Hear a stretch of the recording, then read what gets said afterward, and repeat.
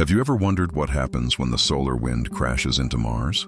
Well, scientists have recently made a fascinating discovery that's shedding new light on the red planet's atmosphere, and it's all about something called sputtering. Picture this.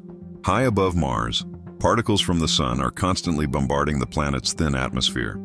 Unlike Earth, which has a strong magnetic field to protect it, Mars is relatively defenseless against this cosmic assault. When these energetic particles from the solar wind collide with the Martian atmosphere, they knock atoms and molecules right out into space. That's what we call sputtering.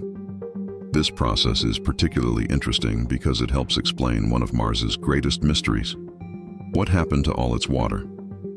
You see, billions of years ago, Mars was much more Earth-like, with flowing rivers, lakes, and possibly even oceans. But today it's a cold, dry desert world.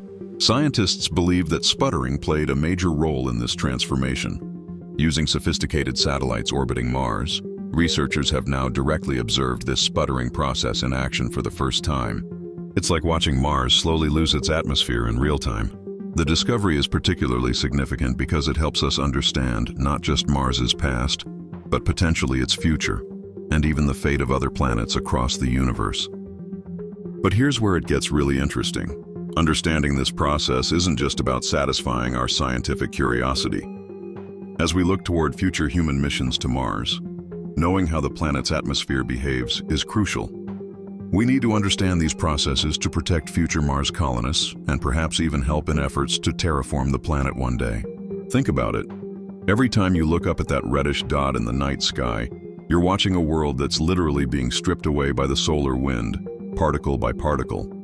It's a reminder of how dynamic and ever-changing our solar system really is. The discovery of this sputtering process is another piece in the puzzle of Mars's history and future.